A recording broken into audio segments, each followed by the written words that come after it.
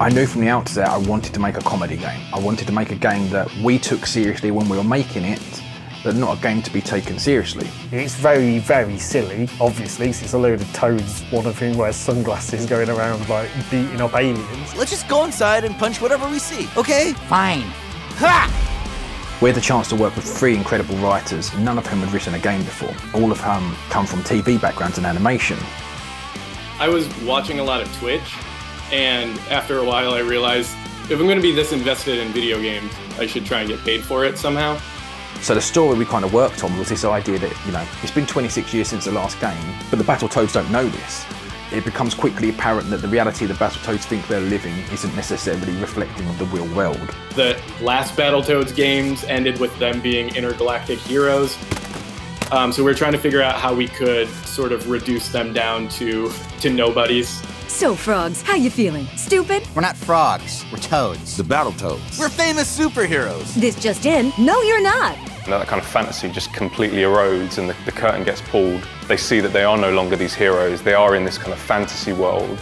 What's a better motivation than like wanting to become a hero? Like when you're already the hero and you just want to like keep good in the world. It's stupid. This is way more fun. The Dark Queen was our ticket back to the top. If she's not famous, then we can't be famous. And if we can't be famous, then life is meaningless. Pimple, punch me through my brain. One of the things that was exciting to me about the project was that we got to like kind of reinvent the Battletoads. It's not going to be fun just to have them be very cool and punch people for, you know, the duration of the game. So we started talking about character flaws and character weaknesses and things that made them interesting. Are you all conspiring behind my back? Seriously, like, am I paranoid? Do I sound crazy? Am I crazy right now? No way. You're the leader.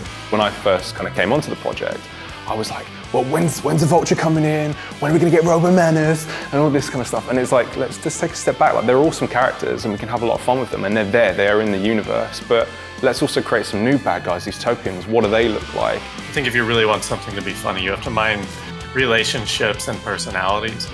And so the Topians, I think, are hands down like the funniest characters. Have you found the other ones? The Arbaltoes? The Totalos? Oh, the things we're looking for. The Brutables. Bartle Bears? Battletoads. I'm afraid they've eluded capture as well. I really liked writing for the Dark Queen, actually. She's actually a character. She's got motives and she can be kind of funny. Why not? She's sort of just like fit into this natural role of like the level-headed one who's trying to keep them on task. Where are we?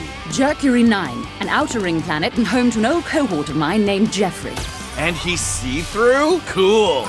It's interesting to write a character who's smarter than all the Toads, but doesn't have any power. And I thought that was a really fun dynamic between the Toads and the Queen, is that these former enemies now sort of need one another. I know our history is complicated. I mean, you sent me spinning off into space. No hard feelings, much respect. But now that you're here, we can execute my plan to defeat the Topians together. We've told a really great story end to end with characters with depth in this stupid cartoon world, so I'm super proud of that. I'm not trying to tell a 10-hour epic story. Instead, I'm telling 30 minutes of incredible cartoons written and animated by incredible people. And it just adds to this feeling of you're like just playing this massive cartoon with these awesome gameplay moments. You really feel like you're going on this wild, awesome journey with Rash, Sitz and Pimple and the Dark Queen.